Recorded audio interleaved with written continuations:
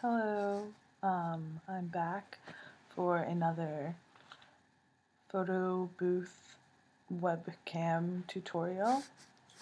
This one is how to use photo booth in a vertical shot. If you didn't want to have this horizontal screen, we can change that. It's a pretty quick and easy solution. So step one would probably be lift up the computer a little bit, and then we're just gonna, first we'll turn it to the right. So we're gonna turn it all the way to the right, so the keyboard is right here, like this way. And so now we are vertical in the screen.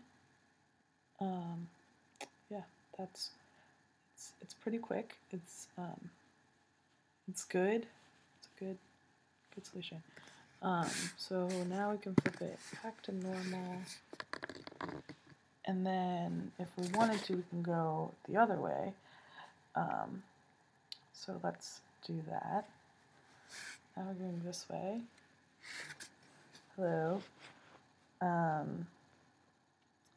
So you can really go either way with how you want to flip your computer. Yeah, so back to normal now. This video, easy steps, how to rotate your computer orientation, I guess, to get a vertical look.